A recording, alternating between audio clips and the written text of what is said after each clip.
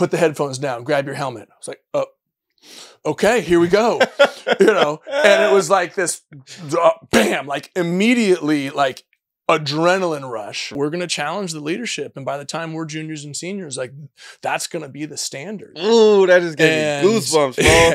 Just thinking about that. Trying to win a national championship, the Heisman Trophy, NFL draft, like, playing in the NFL, that it was like, I didn't really have time to do other stuff. To think about the other stuff. And then I retired and I was like, it's community, it's neighborhood, it's family. Like that's what it is for me. And so we take those 4 students every year. We give them a 4-year college scholarship. And the accolades and the awards and like football became who I was and not what I did. 70,000 people either screaming for you or against you and having the type of pressure to know that for the next 3 hours, I have to be damn near perfect. What I didn't learn was how to get kicked in the face.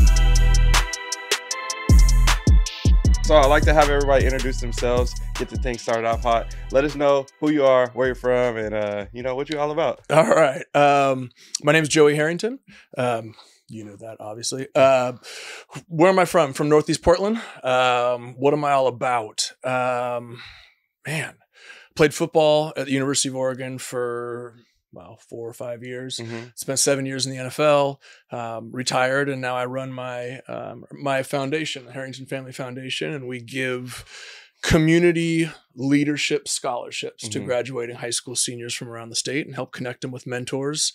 Our goal being to find the next generation of leaders in the state of Oregon. So there you go. There's 45 years of me in about 45 seconds.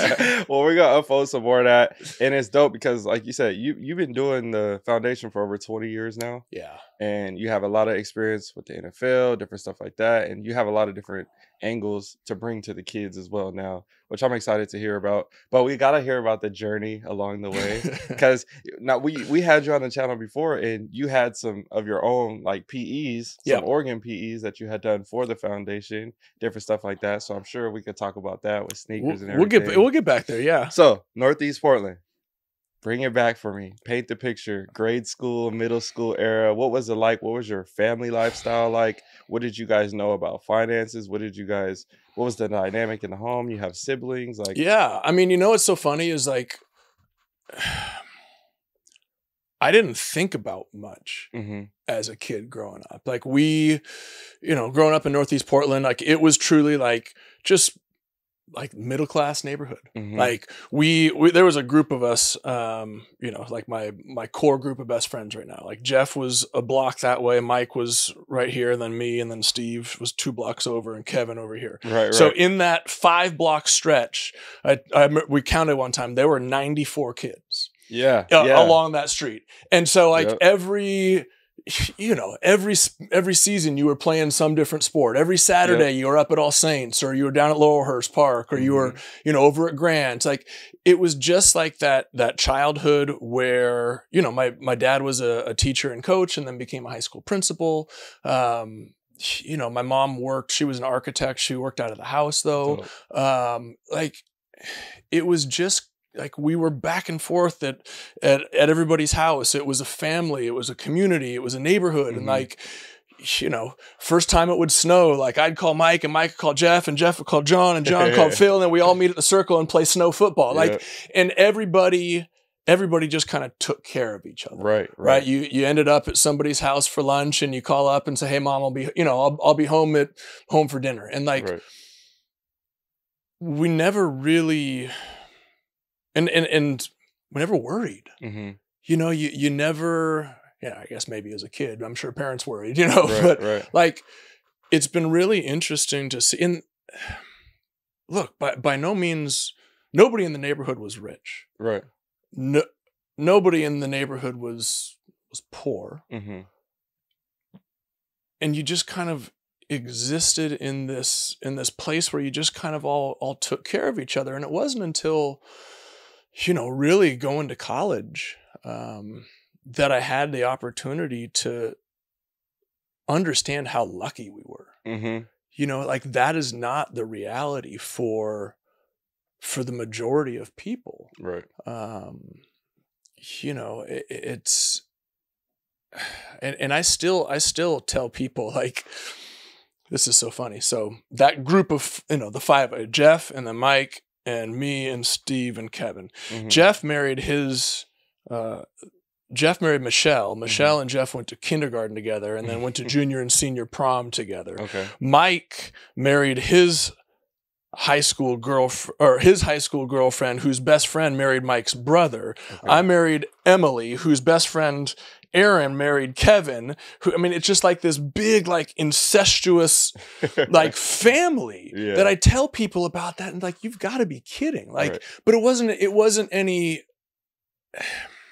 I didn't know any better. I didn't know any different. Like, that's just how, and whether it was, so I went to Central Catholic, Grant High School was right down the street, whether it was Grant or Franklin or like, or Jeff, like you just kind of had this, right. I don't know, like there's just tentacles. It's funny because like as you're explaining all this, I am like reliving the same memories and feeling because I was born in 91, but like I grew up in the 90s and I remember, playing kickball out on the corner, racing down the street, playing 500 in the middle of the street. Oh, and how often were you down at Grant? How often were you down at the bowl? Like down at the Grant Bowl, just like play, or just playing. It snows. Like, everybody going used down to the sled. hills on 33rd and everything. Like there would be so many things versus, definitely during high school, especially like, oh, we got a snow day. Like we're out the streets, like we're just having fun. And there wasn't as many worries. And it's crazy because I don't know if it's because we're as adults now and we're so much more aware of what's going on, but I truly do feel like there's just a lot going on in these streets. Like these kids aren't able to just go out and have fun. And they're more inclined to now like play video games to have a safer route or whatever it may be. Or the other thing too, that like, we can get into this a little bit is, but like everybody is, I'm gonna say specializing, right? If you're a soccer player, you're a soccer player. Right. If you're a basketball player, you're a basketball player. Like I played football in the fall, basketball in the winter, baseball in the spring, golf and tennis in the summer. I did track, on the weekends, on the swim team. And like, it's a sport? Cool. Let's sign up and let's try it. Like all year. Literally, like you're doing something different every single season. And now it's like you are whether it's just the makeup of neighborhoods, whether it's the way that kids communicate, like, hey, I'm communicating through phones or video games, or whether it's just like this specialization of, hey, I got a kid who's talented at soccer. He's going to just be a soccer player from, age 10 and I'm going to keep him focused on this path. Like, I don't know, like kids aren't allowed to be kids. That's so crazy hearing you say this because I've heard this a couple times already on the pod, and like I'm hearing people's like, what happened to just sport, just play, like those type of things, or like, I was playing this one sport and I thought it was my thing, but I ended up going to be a pro in this other sport, like, and it's just crazy hearing these stories multiple times as our generation, you guys' age and everything, like hearing it over and over again. And anyway, I don't got kids yet, but it makes me wonder, like, how do you, with having kids, having stuff, like, how do you navigate that and try to create that, fun play type of environment for your kids? You know what? Part of it is just letting them, I don't want to say dictate, but letting them tell us and listening. Like, I don't know. There's part of being a parent where you kind of have to guide. You have to say, hey, let's check this out. Right. And part of it too is like, they may say, it's like vegetables at dinner. It's like, I don't really like that, Dad. Well, have you tried it? Well, no. Well, okay, let's give it a try. Right. And if you don't like it the first time, hey, let's, okay, fine. I can hear that. Make it a different way. Let's try it again. Like, let's try it this way. Let's throw some cheese on it. Exactly. You don't like broccoli? Hey, now you like broccoli with cheese. Right. The thing for me is I really tried to make sure that my boys got to play whatever it is they wanted to play. And it's funny because unlike me, they actually kind of wanted to specialize. And not like because, I want to be, at age 10, they said, I'm going to be Ronaldo. But just because like that's where their interests were. Mhm. I asked my youngest the other day. I was like, okay, so soccer's your favorite sport, right? What's your second favorite sport? And he kind of looked. He's like, nothing. It's like nothing. Like you don't like any other sports. He's like, no, I don't. And I got to listen to that as a parent. Mhm. You know, for me, it was, whatever season it was, like I was watching football, I was watching basketball, I was watching baseball. Like I still remember being glued to the 2004 World Series and, Mhm. Dave Roberts stealing stealing second base with, 2 outs in the bottom of the ninth against the Yankees. I remember Jordan hit the shot against, Brian Russell and, Yeah. swiping him by, like, cause I was just glued into those things. I asked my youngest, there was a time, it was maybe about a year ago, and they were doing their soccer tryouts, and the coach said to us, he's like, "Hey, we've got a spot open on the next team up for a goalkeeper." Both my boys love playing goalkeeper. It's stressful as a parent. All the pressure. Yeah, I remember now, or I realize now what my parents went through with me as a quarterback, like the heart attacks I gave them. But I said, "Hey, we've got a spot open. Would he like to, try and get that spot?" And it would require a little bit more, a little more work, a little more, stuff on the side. And I said, "Hey, let me talk to him about it." And I said, "Hey, coach said this spot's open. They'd like to see if you want to take it. And here's what it would require: a little more work on the days outside of practice." And at night he said, yeah, I think I could do that. I want to do it. He comes down to breakfast the next morning. He said, "Hey, Dad, remember that thing about, the team was red 2. Like that was, remember that thing about being the red 2 goalkeeper?" I was like, "Yeah, I don't think I want to do that." It's like, "That's cool. I'm not going to force you. You mind telling me why? Like, so I can understand what you're thinking." And he says, "Well, if I go play on the red 2 team, that means that I don't get to play with Keon, and I don't get to play with Matheson. I don't get to play with Jake, and I don't get to play with Cannon, and I don't get to play with all my friends. And I'd rather play with my friends than play on a higher team." I was like, "Man, you that and like."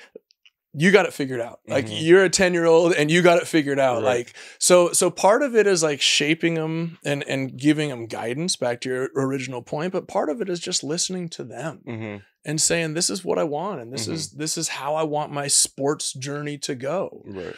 My older son, he's like, "I want to play college soccer." And he said, and I'm willing to do whatever it takes to get there. Great. It's like, okay, now that we're, into high school, let's make that happen. And he went to do a training last night, and all the lights on the field were gone or were out. And I was like, "Jack, you still want to do that?" And he looked around, and his coach was over there. He's like, "Yeah.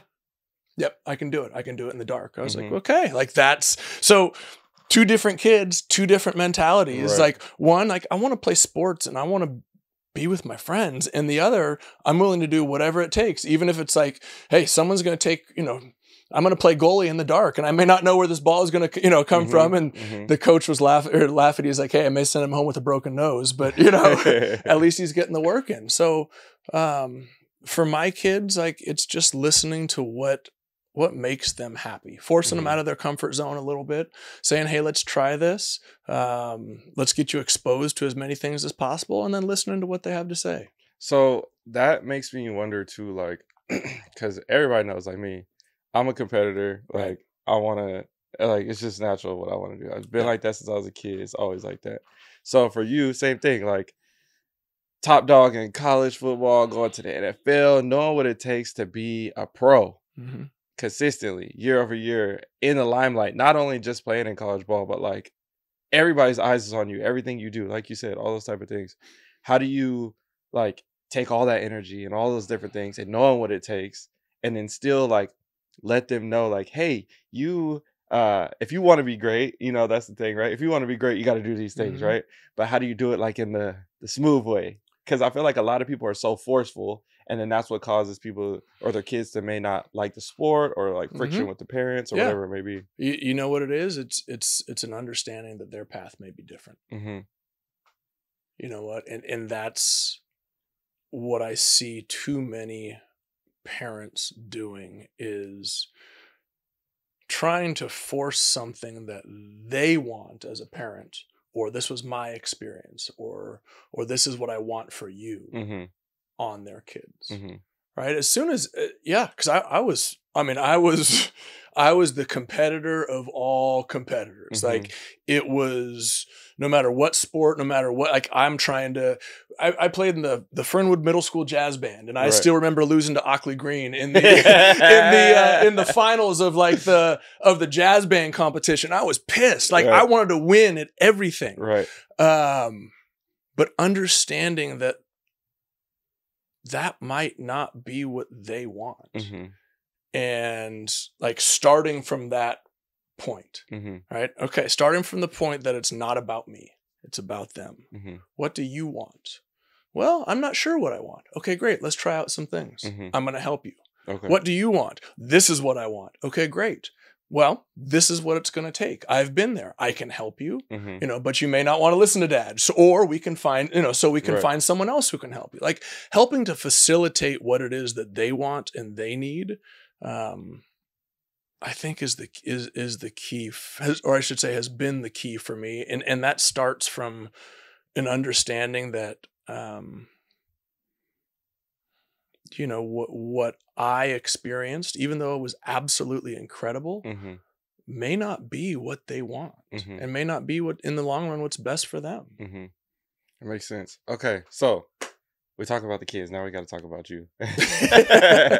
All right, so your what was your like sneaker relationship? We're going straight to sneakers, huh? Yeah. What was your relationship with sneakers? In middle school or high school? Like, you grew up around here with some legends in the neighborhood. Like, how did that kind of go for you? Like, you remember your first pair of J's or whatever? Maybe I was 30. 30. Really? I had just retired from the NFL. Really? I remember my junior year in high school, our varsity basketball team, they all got the 11s. Okay. The black and white 11s. Okay. Because it was, we had to have black and white shoes. Right. That's fire. I was the only one on the team who didn't get them. Really? Why? What happened? My parents just said, we're not going to pay $100 and some for a pair of basketball shoes. So that everybody had to go buy them, and then you're like, no. Yep. What did you feel? You didn't feel no way? I felt left out. Yeah. Sure. Yeah. But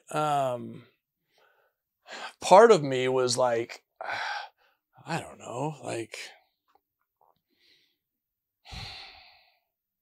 I don't know.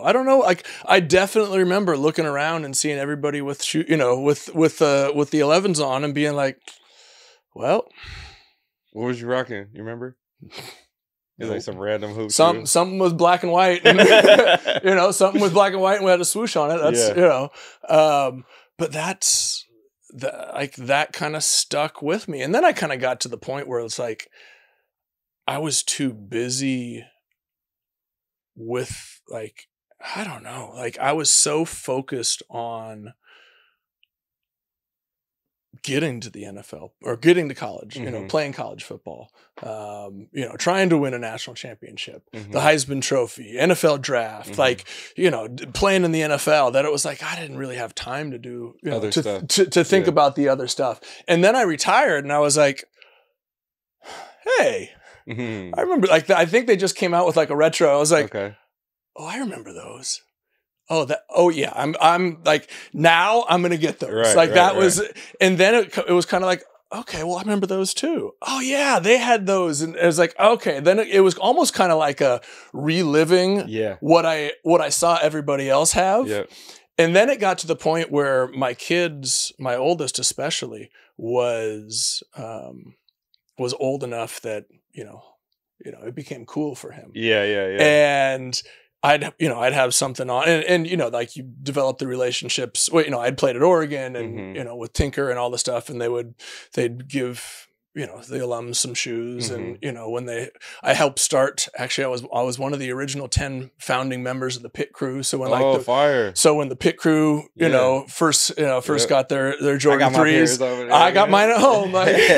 So I had those around, and I'd kind of wear them every once in a while. And Jack, my oldest, and then his friends would be like, "Oh man!" And it became a way that I could connect, with my kids. Right. Like, "Oh, okay, yeah, you want to ignore Dad? Okay, I'll put these on." And then all of a sudden, it's like, "Dad, where'd you get those? I don't know. Yeah. What do you think about your biology homework? Right. Oh yeah, we can sit down and do it. Hey, tell me about what happened at school today. Oh man, I hung out with this guy, and then I asked this girl to the home. Like, it became a way to to open a door to conversation. It's so crazy what sneakers can do. That's why I be trying to tell people, like, it's more than just shoes. Like, a lot of people that, care less about shoes, I'm like, bro, it builds relationships.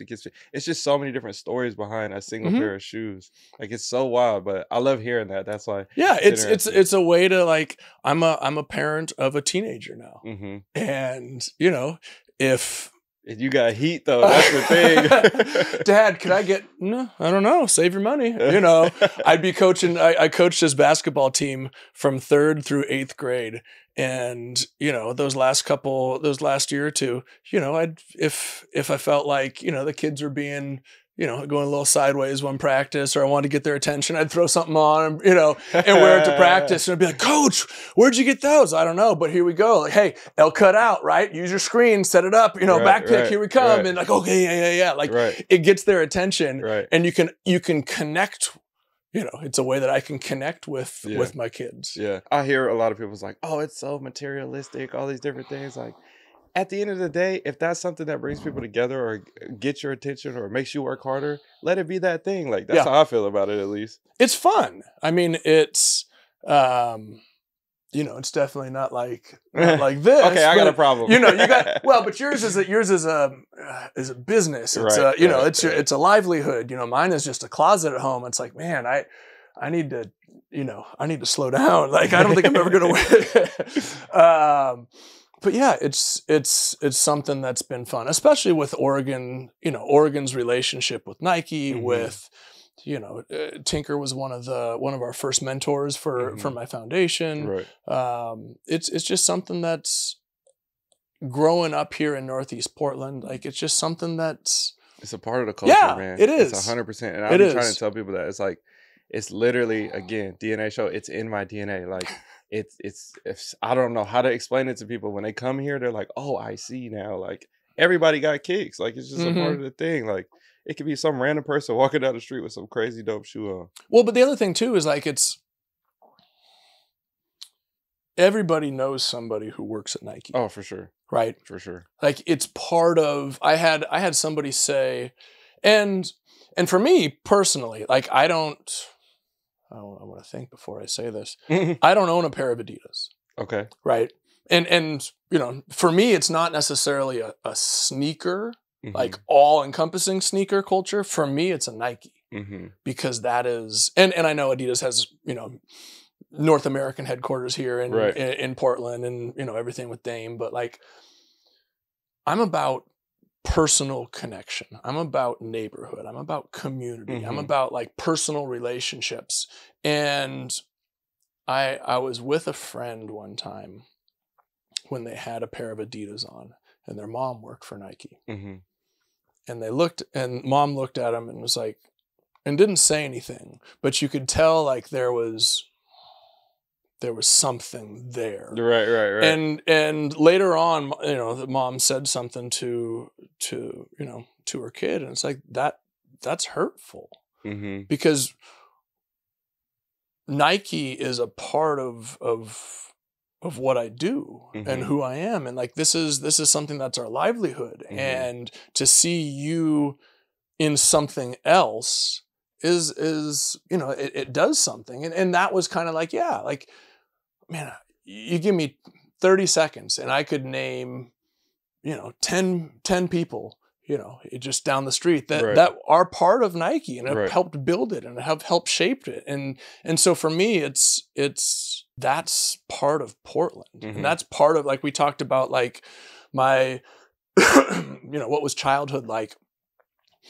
It's funny. I was driving over to my parents' house the other day, and I was like, "Hey, Jack, there's Peter Moore's house." Mm-hmm. And he's like, "Peter Moore?" I was like, "Yeah, Tinker didn't design the first 2 pair of Jordans. Right. Peter Moore did." Right. And he's like, "Peter Moore? I've never heard of him." I was like, "Yeah." Legend. He left and he went to start, start his own shoe company, and it didn't take off, but right there, and that was his house, and I went to school with his son Hagen. Mm-hmm. He was a couple years ahead of me. Like, it's community, it's neighborhood, it's family. Like, Mm-hmm. that's what it is for me. Mm-hmm.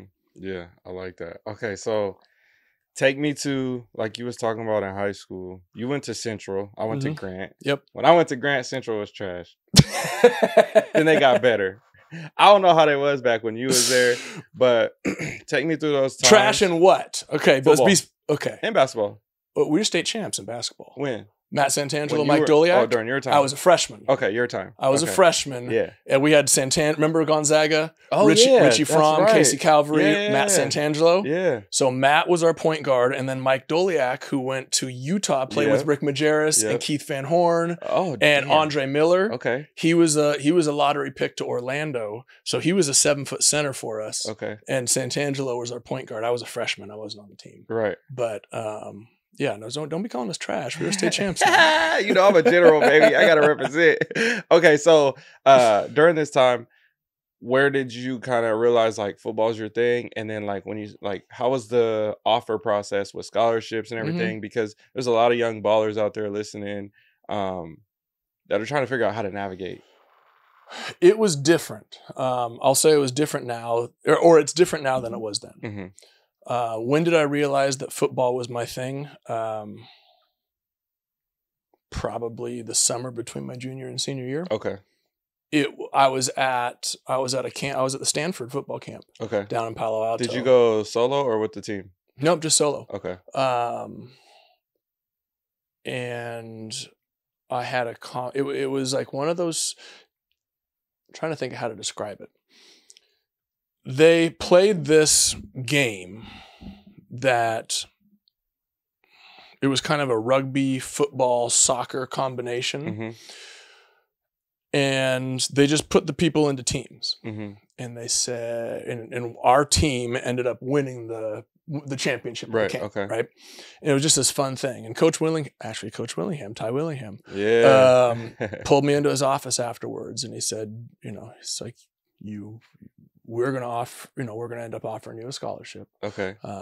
And yeah, you're a great football player, but like the leadership you showed in that game is one of the reasons why.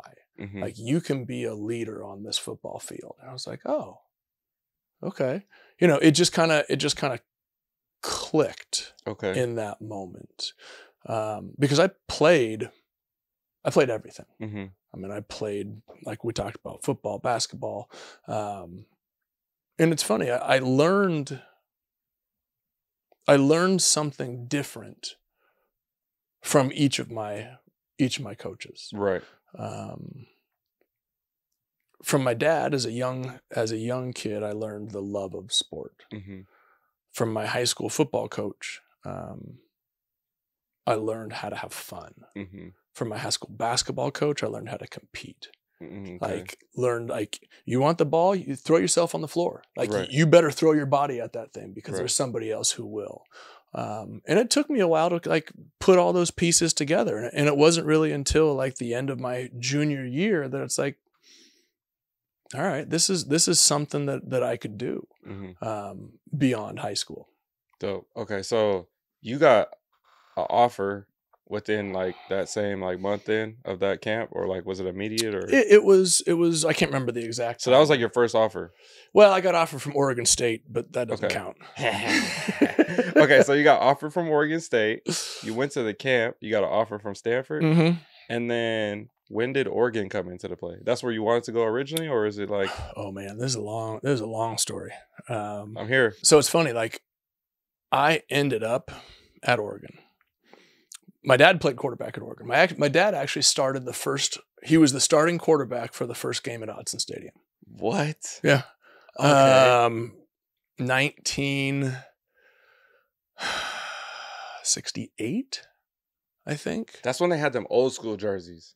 Oh, 1968, they had old school everything, but like the throwback, or was that before the throwbacks? Oh, no. This was like, I'm trying to remember. You know what I'm talking about? Like the high green with the yellow and it had the duck on the side. Man, you're talking That was like 80s, 90s. This is 1968. Jersey, right? Was they just like pinstripe bumblebee style? It was like some green and some yellow, and that was it. Yeah, and it was all like this, like wool or cotton or something. Oh my gosh! But no, so my dad played quarterback there, and then was a high school football coach afterward, and he stayed in touch with his coach.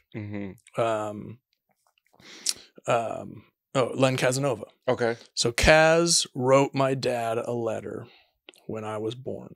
Today's partner is ShopDNAShow.com. Are you tired of wearing low quality gear? I completely understand. I made a personal mission to go out and find higher quality stuff and give it to you guys at an affordable price. And not only because of that, I have to wear this stuff every day and I don't want to be wearing cheap clothing all the time. So I want to make sure that you guys know about it and are understanding that we have a lot of cool stuff coming out as well. Hit the link down below or pinned or wherever it may be. It's going to be ShopDNAShow.com. There's new drops every single month. I'm excited to see you guys in the gear. And now let's go ahead and get back to the podcast. Kaz wrote my dad a letter when I was born. And it was a recruiting letter, like offer me a scholarship. I'm sure there's going to be some, he's a little bit undersized right now at 7 pounds, 2 ounces, but we've got a great weight program. We can put some weight on him. Right. And it's funny, like that obviously became a story as I started playing, and, like Kaz offered him a scholarship when he was born. He was bound to be a Duck. That is hilarious. But I wanted to go to Stanford. Okay. Or I should say, like... Was it for academics as well, or is it... I wanted to go to Stanford because I had a hard time convincing myself, or I had a hard time turning down a degree from Stanford. Right. Right? If someone comes to you and says, hey, Harvard wants you, hey... You don't have to pay for it. Go to Harvard. It's like, well, hell yeah. Like, right. Hey, Stanford wants you. You don't have to pay. Like, here's a degree. Like, here's literally like, we can open any single door. Right. And I was like, God, like, how do I say no to that? Right. And I told both, Coach Bellotti and Coach Willingham that, like, hey, I'll have a decision made by, it was December, like December 10th or something. Okay. And I was sitting there like with the Oregon hat and a Stanford hat, an Oregon hat and a Stanford, like in the mirror and trying to figure it out. Like, and I remember sitting there in the living room with my mom and dad. And my dad said to me, he's like, look, you can't make a bad choice. But if you plan, and this is, you're never going to know this for sure, but in your heart, if you feel like you're going to live and work and raise a family like somewhere else, California, New York, Florida, Pennsylvania, go to Stanford, because that degree will open doors. Right. That will be worth something. It'll get you an internship on Wall Street, whatever it is. But if you feel like you plan on living, working, and raising a family here in Oregon, even if you have a mildly successful career, even if you, barely step on the field, the relationships you build, the people you meet, the family you become a part of will do more for you than a piece of paper from a school in California. And that's what it was. In the end, that's what it was for me. It was like, kind of like we talked about, like, this is me. This is where I come, this is Northeast Portland. This is Oregon. This is family and connection. And I said, my grandpa at the time was 78 years old. And, he and my grandma could come and watch every single home game.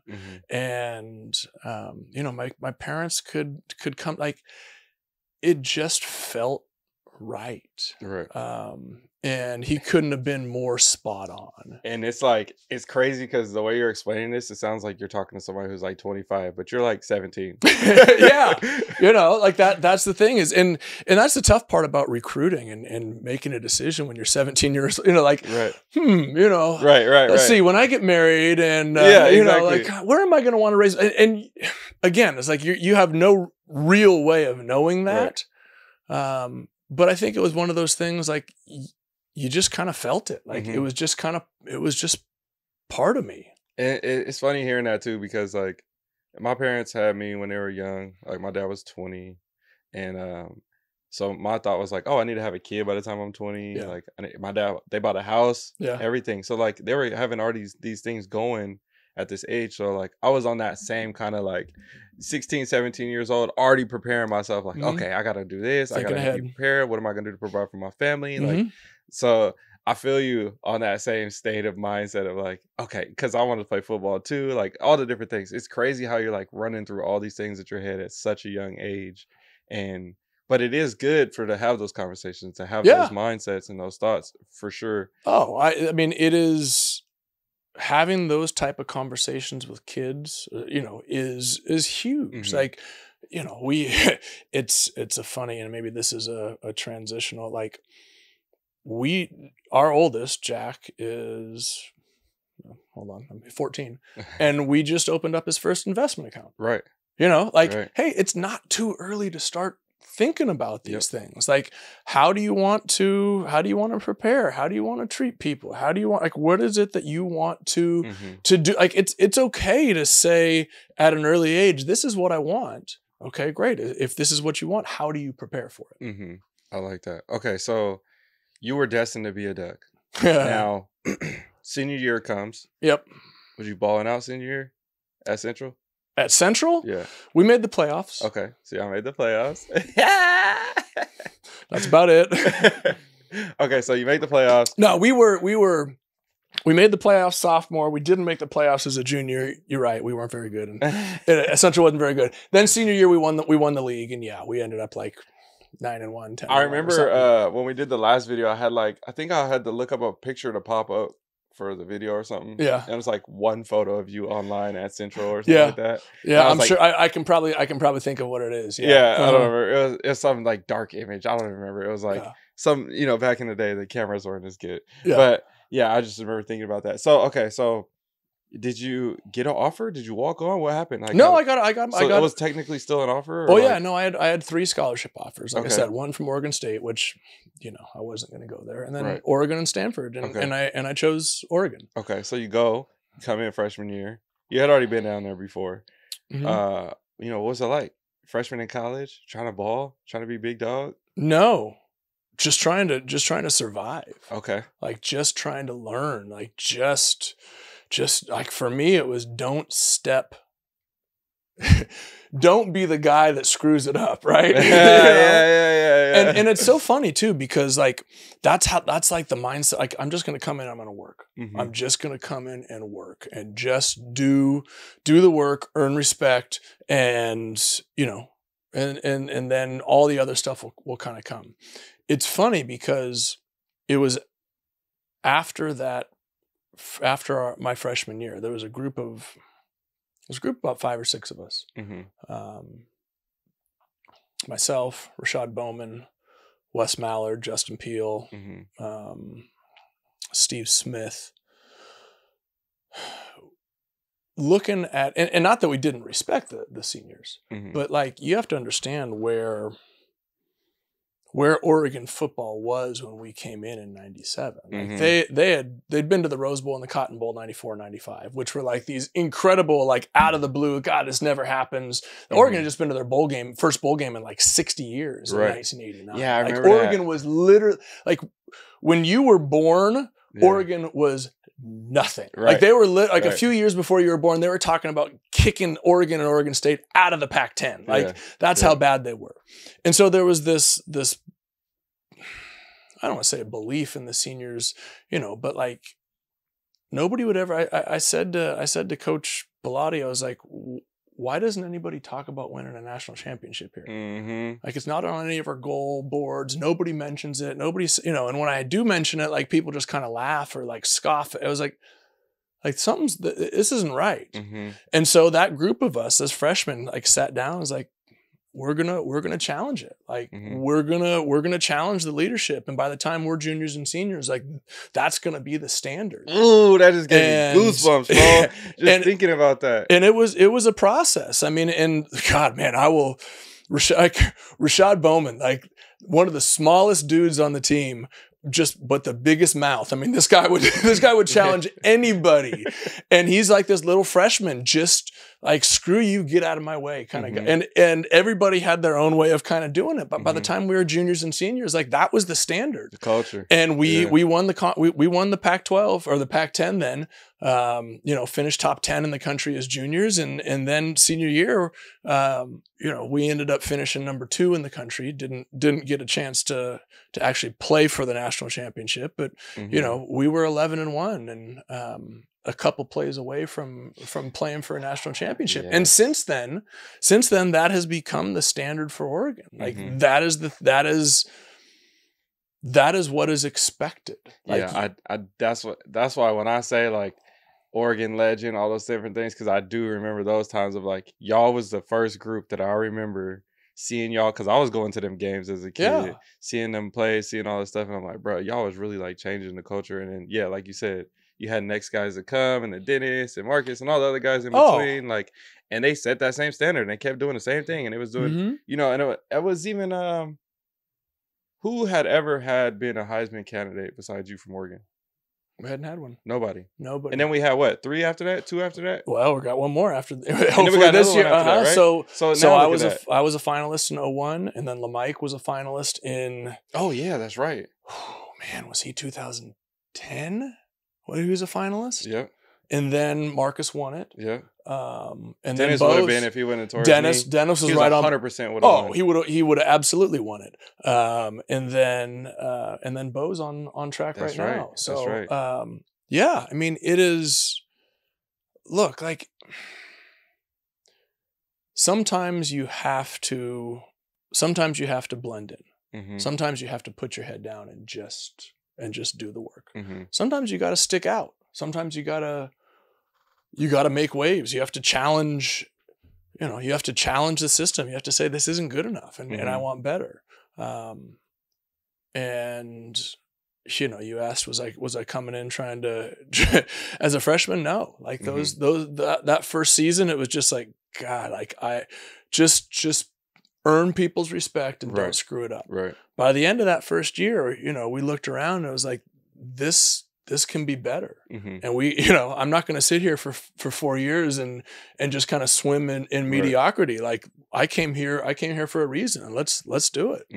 So you started sophomore year? I started halfway through my sophomore year. Halfway through? Okay. Yeah. So I played the second half of my sophomore year, and then junior, senior. So I played 30 games at Oregon. What was that first start like? What that feeling like? You remember that? You know what? I remember the first time I came into a real game more than my first start. So the first game I came in at halftime. Okay. Or just after halftime. We're at Arizona, and we were losing, and there'd been a couple games where we lost. And I remember, because I was doing the signals, I was on the headphones. So Coach Tedford would be up in the booth, and he'd call the play to me, and then I'd signal it in and to AJ, and then they go. We came out after halftime and went one drive, and Bellotti was not having it. And he looked at me, he says, "Take the headphones off." I was like, "Oh, okay." And so I took the headphones off, and he walked to the other side of the field, or other side of the sideline, and I see him screaming like, "Ah!" And didn't realize that he and Tedford were going back in. Okay. And he walks back over, he says, "Put the headphones down, grab your helmet." I was like, "Oh, okay, here we go." And it was like this bam, like immediately, like adrenaline rush. Right. And I came in, first pass was a 18-yard comeback over there, threw one up the sideline to up to Keenan, up the sideline, I think it was. We ended up coming back and winning in overtime. Fire. 38-35 or something on an overtime field goal. But then I didn't start the next game either. Okay.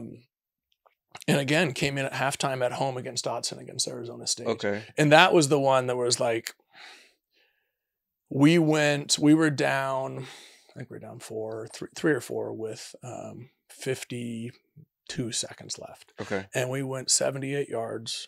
And I still remember it. Like, left tom, 757 throwback. So half roll to the left. I had a drag coming across.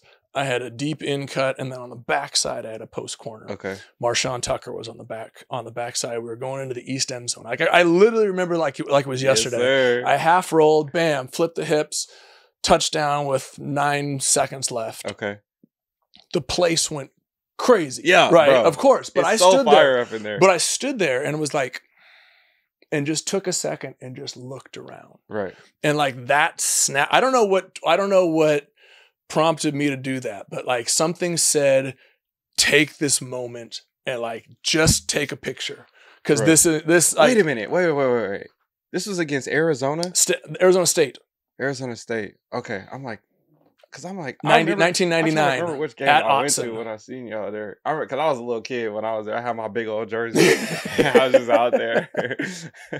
Yeah, that would have been 99, Okay. Arizona State, my sophomore year, and then I started from then on out. That's fire. Yeah. So and over those, like, and that was the thing too, is like we had. I mean, Oregon now is just blowing people out, Mm-hmm. but we had 10, 11 games just like that, where Right. it was like, Just all nail right, biters. like last second. Yeah. But we, of those 30 games, we won 27 of them. Okay.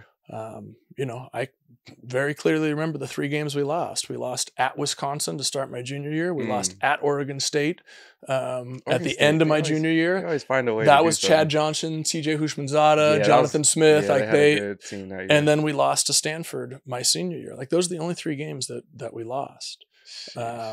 But so many of them were just, all right, last drive. Mhm. Here we go. Like, Right.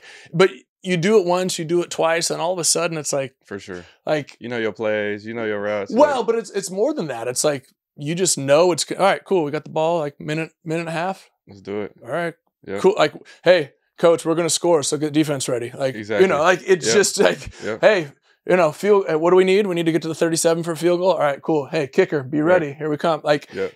there's just this confidence that, like, I don't want to say we knew, but we knew. Right. Like, But that's when you in your zone though. Uh-huh. That's like when you balling, bro, for real. Like it be like that. When you like everything is just clicking, you feeling right. Like it don't come like that for everybody in Nope. a whole season or a team, especially. Sometimes you got one person that's really clicking like that, and it's just the team ain't doing well. Like you Yeah. see that happen often. But when everybody come together like that and they all Mhm. clicking, like that stuff is rare. But you gotta, like you said, y'all built that from freshman year. It's not just like, oh, this one season. Like this is a Oh, and that's the thing too. Like, I mean, I'm talking about Rashad.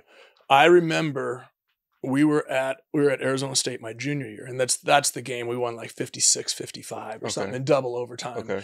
And defensively, they were playing horrible. Like, I mean, this walk-on quarterback for Arizona State. I'm not kidding. His name was Jeff Cron.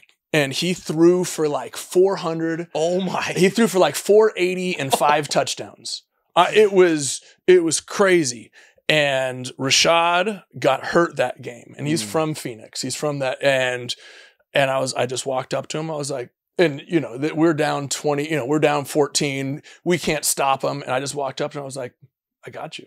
Like, don't you worry. Like, Right. I got you. Like, Right. we got this for you. Mhm. And we came back and won 56-55 in double overtime. Same thing, like Oregon State game my senior year. It's raining sideways. I can't do a damn thing. Like I Mhm. played horrible. And Rashad just walks up to me. He's like, I got you. Mhm. And sure enough, Oregon State had the ball on the last drive of the game. Jonathan throws a ball to the sideline. Rashad steps in front, boom, picks it off. He walks over. He's like, I told you, we got you. Yes, sir. And it was like that Yes, back and sir. forth. Yeah. Like, hey, like, and that's that, like you said, that's what was built over the course of like 4 years Mhm. is that team, that trust, that family. Right, for sure. Okay, so tell me about the feeling that you felt when you found out, like, I'm in this Heisman race. I'm in this. Like, I have to do all these things externally now off the field, taking photos, doing all these different, See, that was interviews. that was before the season. Mhm. So the thing that like I feel like that's even more pressure too. it is, sure it is. 'cause They put up a 10-story billboard of me in New York City, Yeah, across from Madison Square Garden. Yep. Like, and people said you were either on one side or the other. It was either the most incredible marketing, idea in the history of the world, or Mhm. it was it was the Antichrist and is going to ruin college football forever. Like there was no, like you were on one side or the other.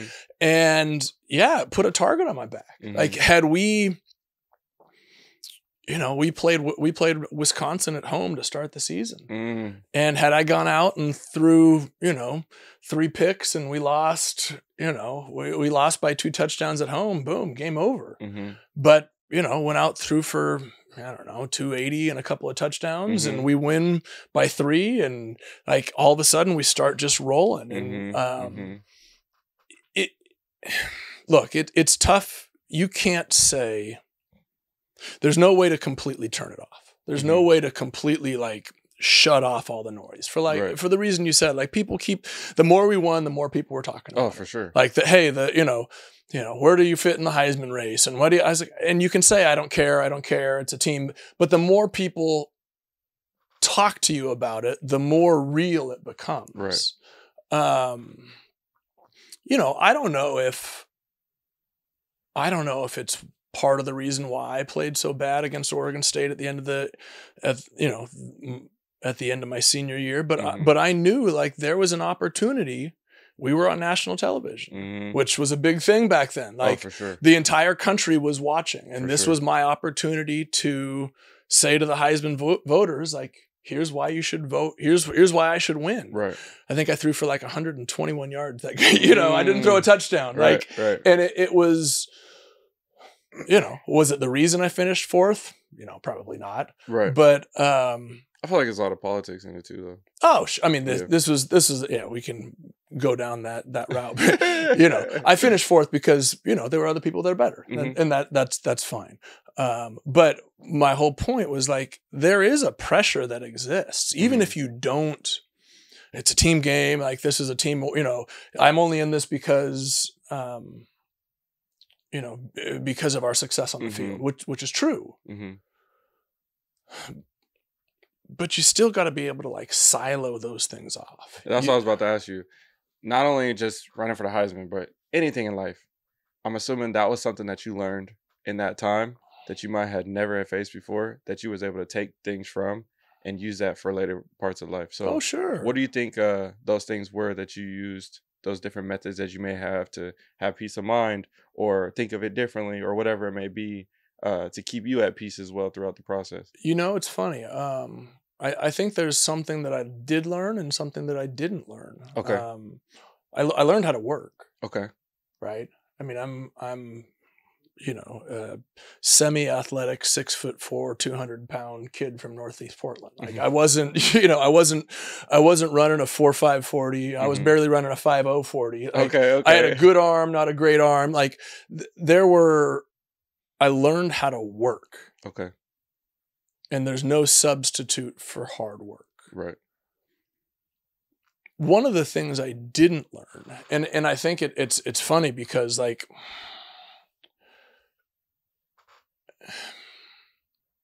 all of that success, all of that, like I said, winning 27, we only lost 3 times.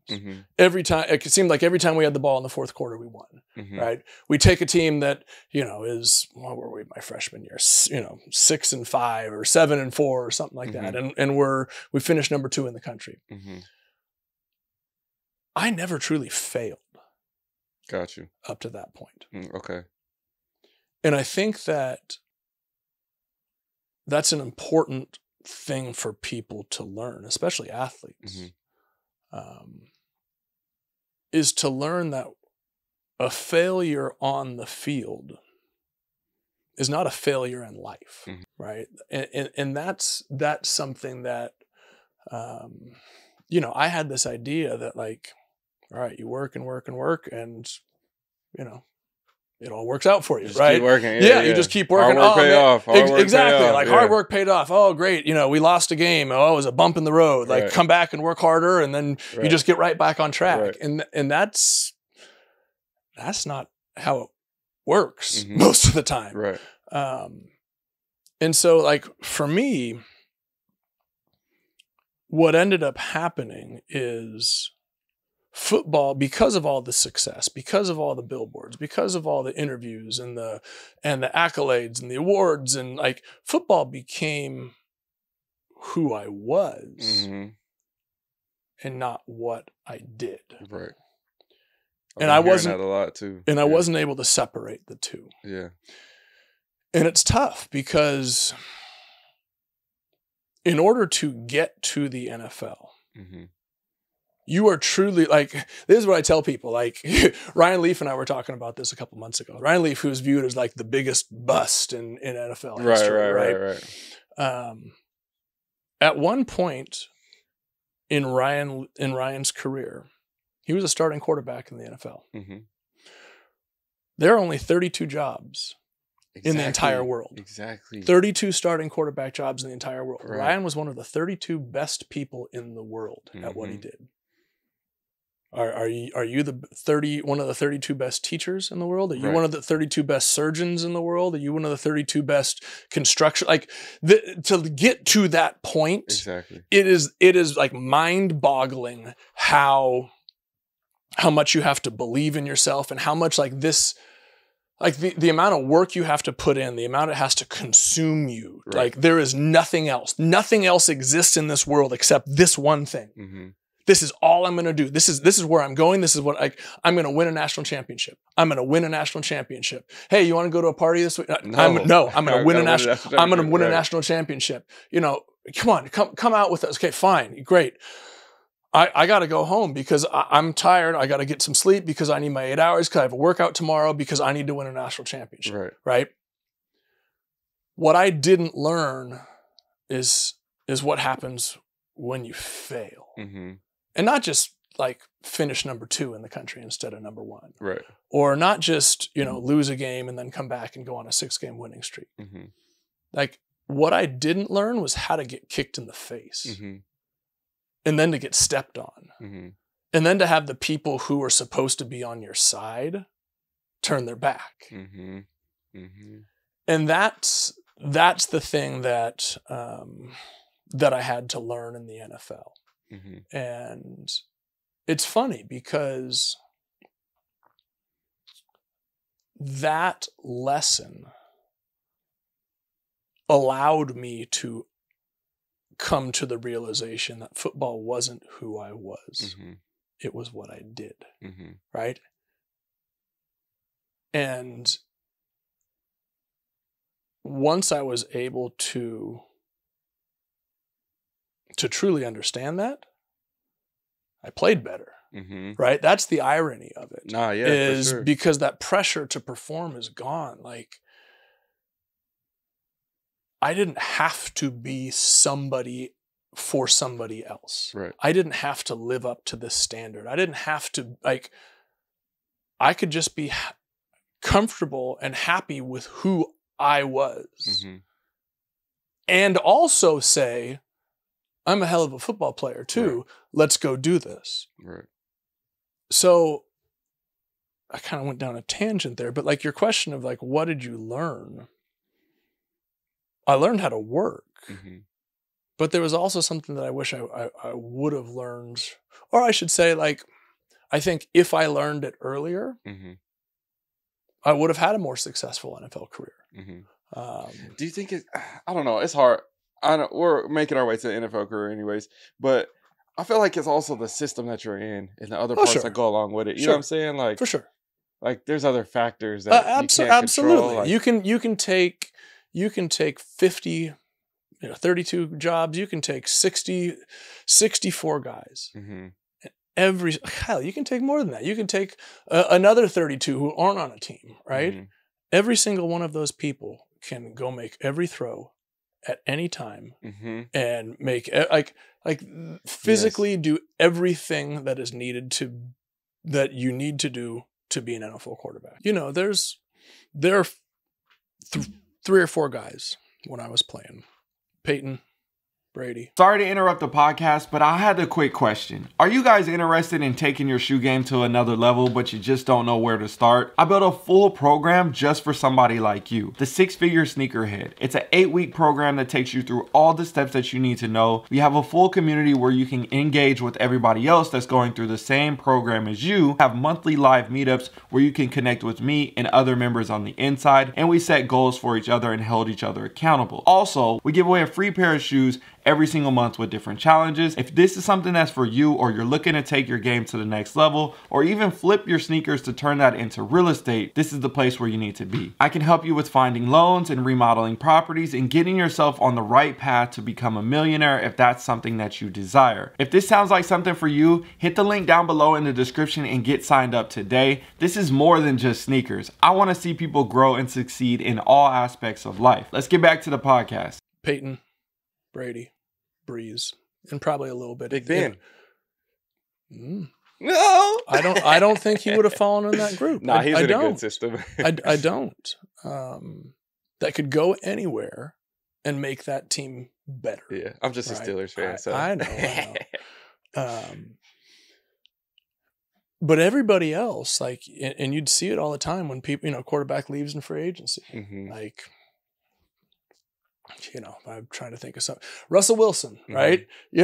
Russell, obviously got traded, but like goes from the Seahawks to the Broncos and, can't just immediately recreate it's not the same. Yeah. So yeah, there absolutely are other factors that go into it, but at the core,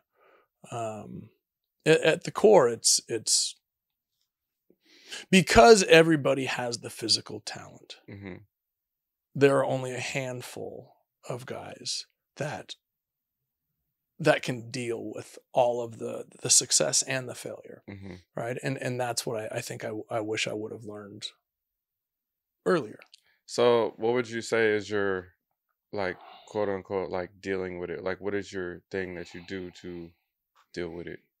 Do you just tell yourself? Do you feel a different way now? Mentally? Now? Or is it like now or then? Now. Well, now I've been through a lot of therapy. Like, Right. I was seeing I started seeing a sports psychologist and,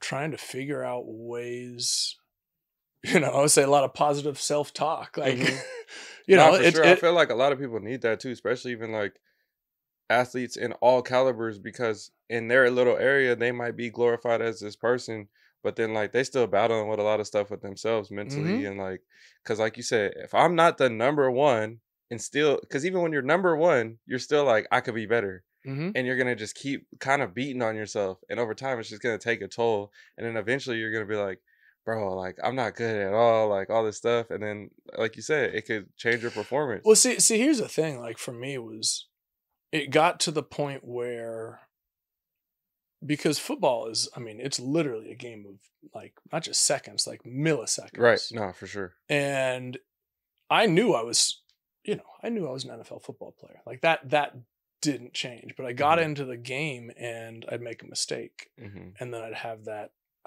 dread and that feeling of like, oh man, just don't screw it up. Like, don't do it again. And then if I threw an interception, the next time I come back to throw a ball across the middle, I'd hesitate.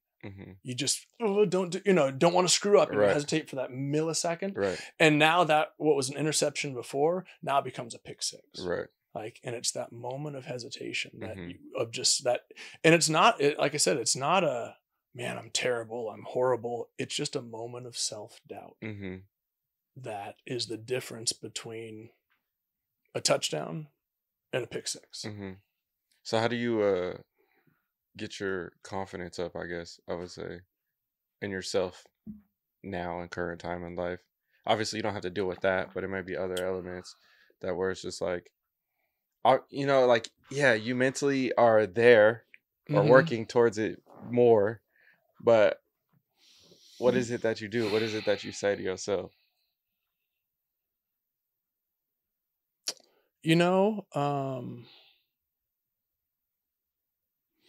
I think it's just reaffirming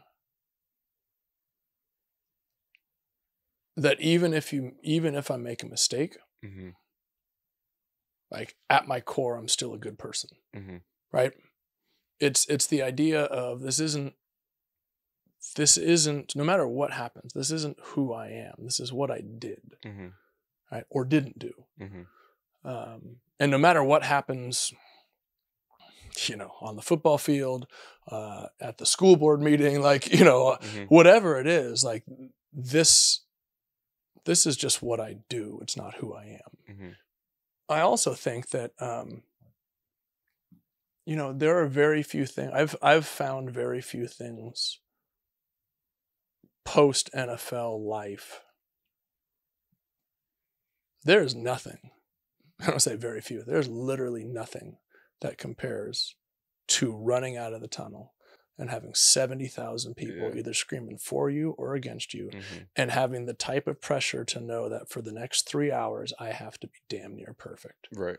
And if I'm not, I got to deal with it. And you're not a DBE or a lineman or something. You're the quarterback, the one that literally everybody is watching the entire time. And that type of pressure, maybe in certain professions that I'm not a part of, that doesn't exist anywhere else, right? So for me, like the post football or the post NFL has been trying to find something that makes me feel valued. Okay. Trying to find something that makes me feel like I'm doing something worthwhile or important, that's making a difference. Right. Because like the life of the NFL is just, it's not real life. Right. It's like this fairy tale exists on your TV, for this tiny little snapshot of your existence on this planet. Like it's just this little blip that people just glorify and fawn over, but it's not real life. And when you're done, you have to sit there and honestly, like, sure, people will say, I remember watching you, but at the end of the day, nobody cares. Right. It doesn't, oh great, I remember watching you. Okay, now I'm going to go and I'm going to work and I'm going to put food on my table and I'm going to, deal with my family. Cool. It's been fun. Like nobody cares. See, and it's definitely interesting because like when I hear you say that, I'm like, okay, me in particular, I cared. At least I thought I did, because like I said, I'm from here. I grew up in this area and I went to those games. I saw you as a young player. And when I was a young athlete, like my team was the Titans. So Eddie George, Steve McNair, all those guys. Kevin Dyson. Yeah, that was my favorite quarterback. But then when it came to the Ducks, it was like you. And then like when Dennis came, like him. And like I had looked up to y'all because I played quarterback too until I got to college. But if you would have met Steve, right? Steve was awesome. I mean, God rest his soul. Man, like, I wish I could have met him. He was an amazing guy. But you would have had that experience and then moved on with your life. Yeah. Right? But I feel like but see, here's what I'm saying is like that interaction that you had with Steve would be this blip. Right. And then you go off and you do you live your life. And Steve, or whoever it is, then has to go about, like, that interaction with you isn't paying his bills. That interaction with you isn't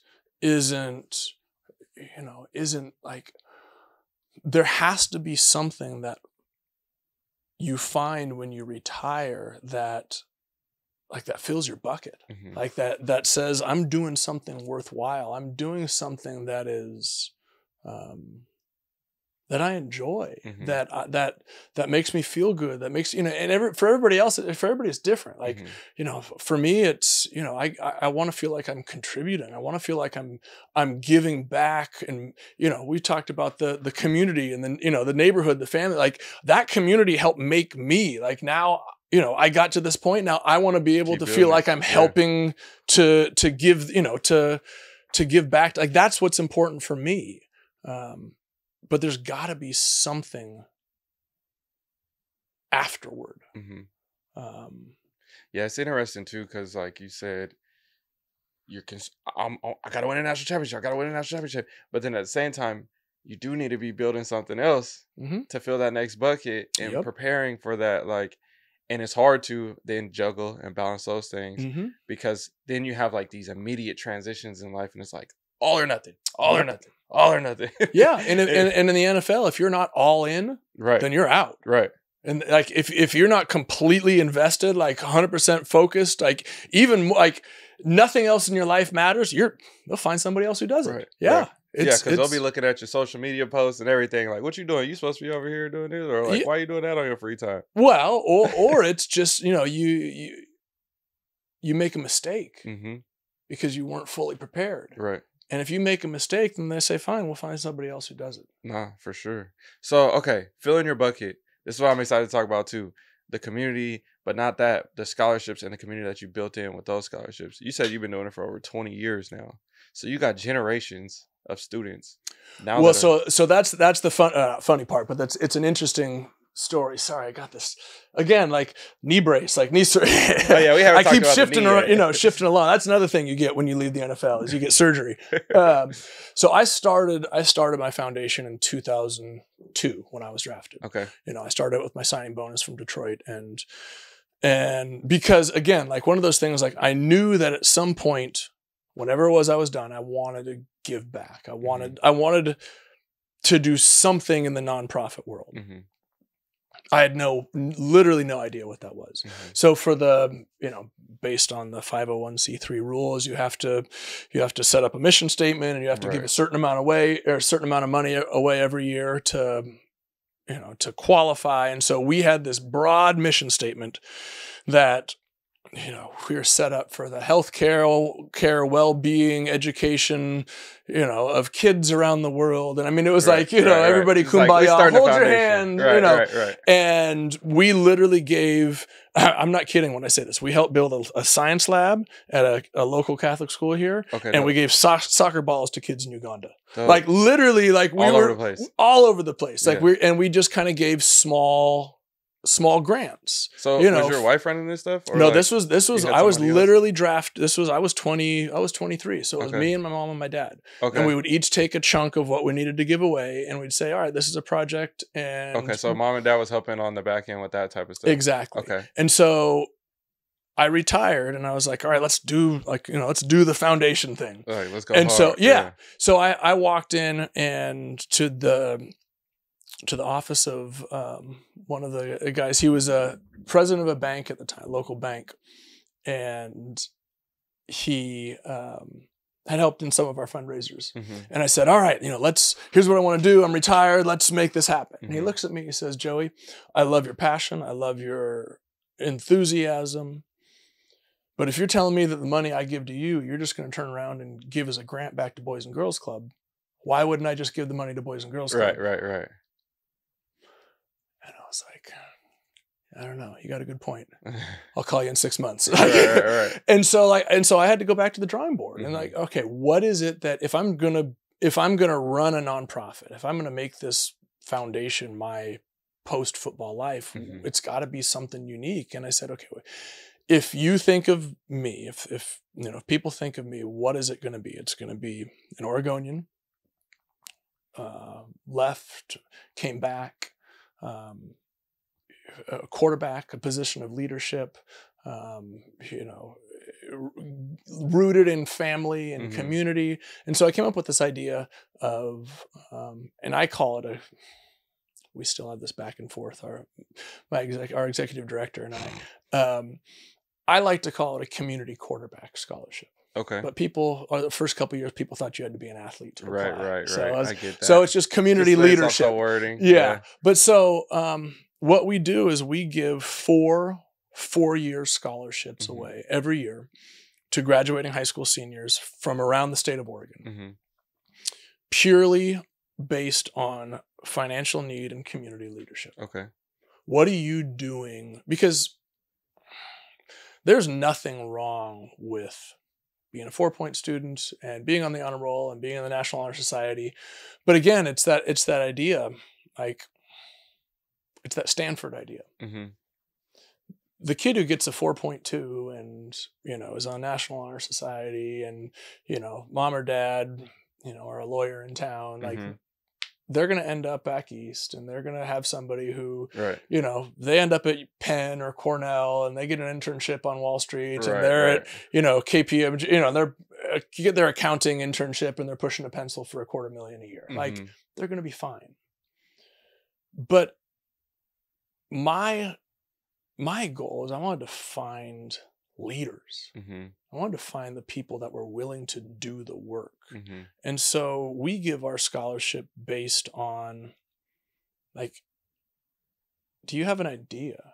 Mhm. Have you seen something that's missing from your community, and what have you done about it? Mhm. Like, for so often we have the discussions, you know, every year when we read through the applications, it's like, this person was part of this club, this person was part of this club, this person was part of the social justice club, this person started the club. Right. Like, this is what I see that our community needs, and this is what I'm doing. Yeah, I about it. like that. And so we take those 4 students every year. We give them a 4-year college scholarship. Each year, you know, those students, they learn, they grow, and they come back and say, hey, I'd like to, you know, learn more about this, or I'd like to be connected here. So we have a board of mentors.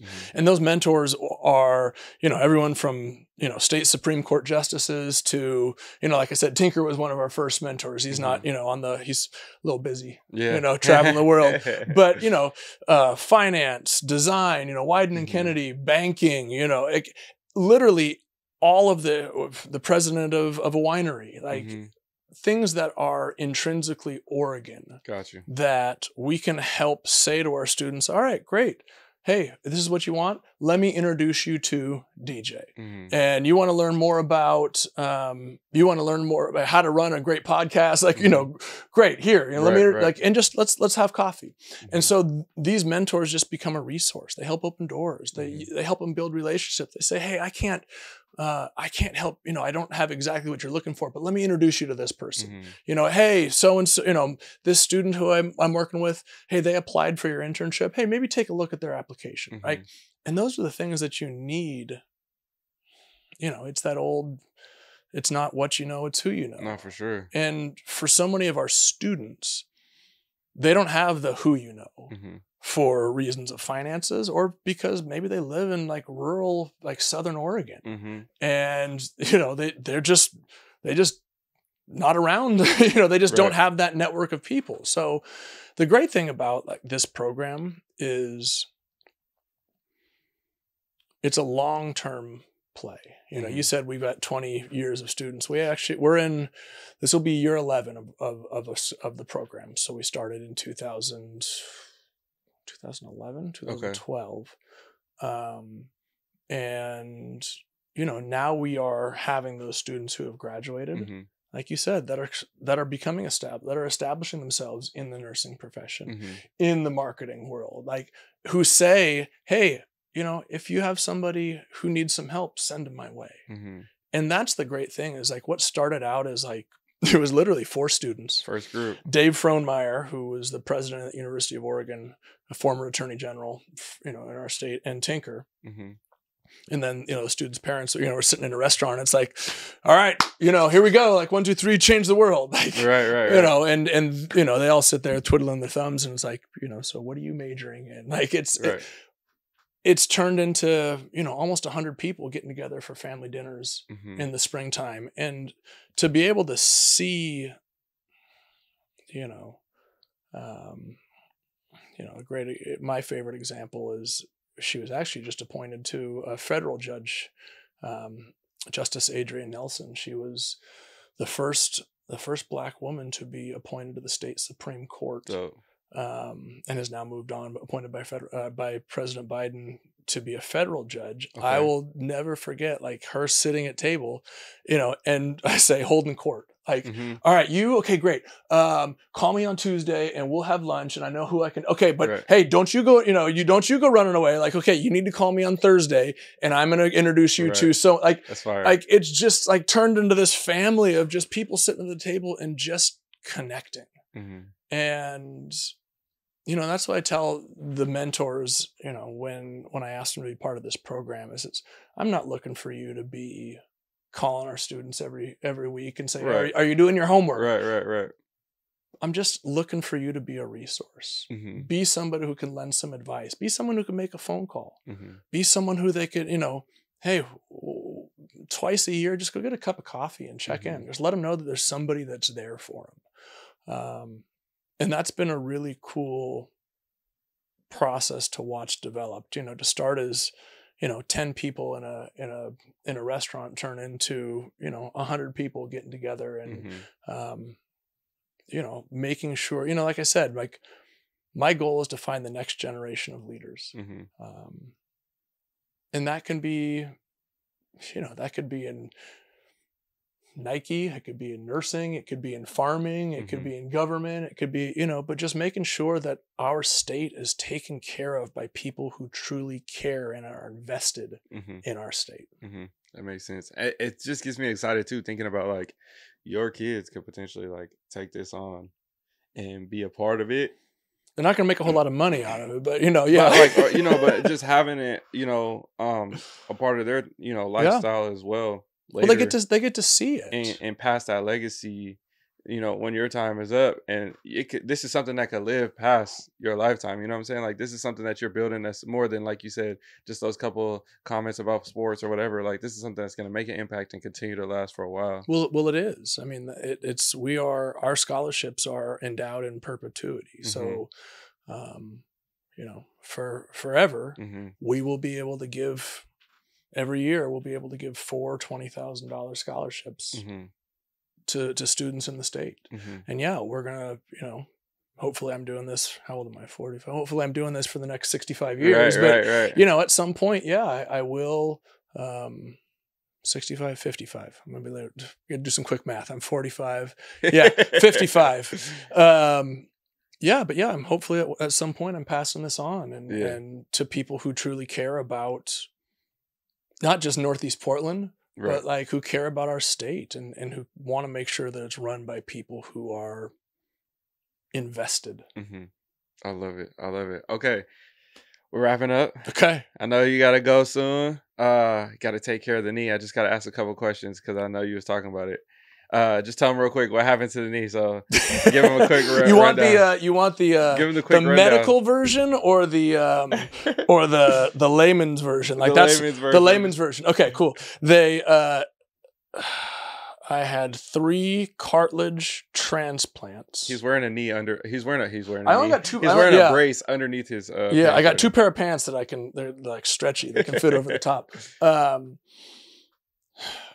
3 cartilage transplants, and then what's called a tibial osteotomy, where they cut through my shin and screw in a titanium wedge to change the angle that my shin comes into my knee. Oh, okay. Like where the bone so instead of like coming in like this, they put the wedge in, so now it kind of comes in like that and takes the pressure off that. Okay. Yeah. Essentially like where the meniscus is at? Oh hell, I don't know. Right? That's what I was like, do you want the pads that protect DJ, man, you're asking too many questions. Okay, I don't know. That's what I was wondering. I don't know, because I had ACL meniscus surgery, so I remember like a little bit, but I'm like, it's been a while. Yeah.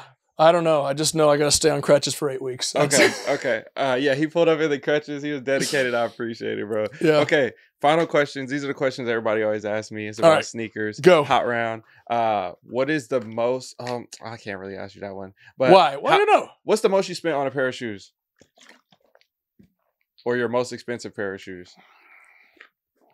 Most I've spent on a pair of shoes. Probably a couple $100. Couple $100, yeah. But then you have shoes that are worth thousands of dollars. So, I mean, yeah. So I got the Pit Crews, because I helped PEs. Start the But the one that I look, I don't know what the hell I'm gonna do with it. Right. But Tinker was just like, literally, he's on like this paddleboard, skateboard, like rowing through the neighborhood during, Christmas time. And he walks up to the house. He's like, here, just Merry Christmas from the. I was like, what the hell is this? And I open it up, and they're the 11s. 11 lows. The 11 lows, but they have on each of the tongue, it's this drawing that he did, one of himself and one of of Jordan. Fire. And they're each signed. One tongue is signed by Tinker and one tongue is signed by Jordan. That's crazy. And Tinker wrote like this little, it's almost like a little holiday poem, and then did like this little card with it. Yeah. I was like, so I don't know how much that's worth. Dope, Oh yeah, but like, so what am I supposed to do? I'm not gonna be wearing that. Expensive shoe for sure. Yeah, but I don't even know what that would even be worth. But okay. How many pairs of shoes do you have in your collection? And you say collection, like things. Yeah. So I'm just shoes that I wear or shoes that I like collect and put. I don't have like this, but I got a closet. Some people just kind of count them all. I'll say maybe 50. Okay, that's solid. Yeah. That's solid. Okay. What is the greatest sneaker of all time?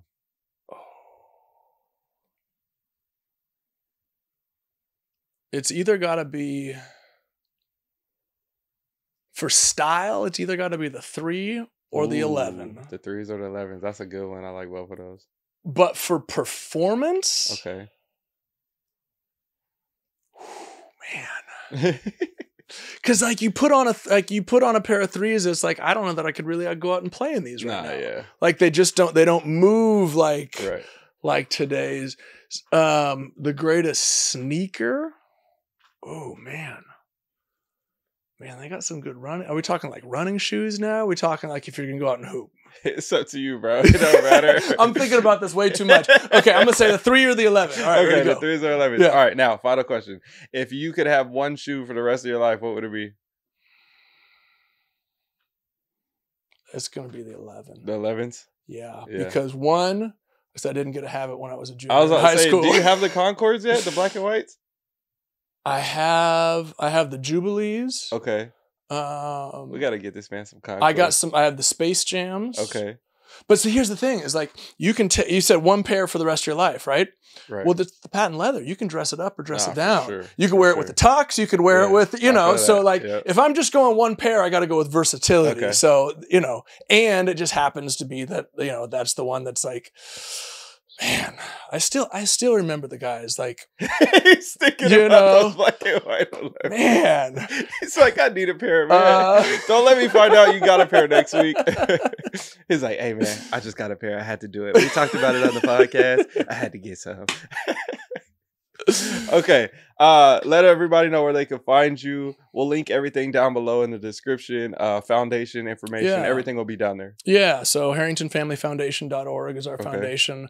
We got our scholarship applications opening up here, coming up in the next couple months. We run a couple fundraisers. We just finished our fall fundraiser with a barrel of bourbon, which isn't exactly this podcast, but we have our spring fundraiser, which, like you said, I have 4 pair left. Oh yeah, you're doing the thing of the so Tinker made a Harrington Family Foundation. Yeah, Jordan. Yeah.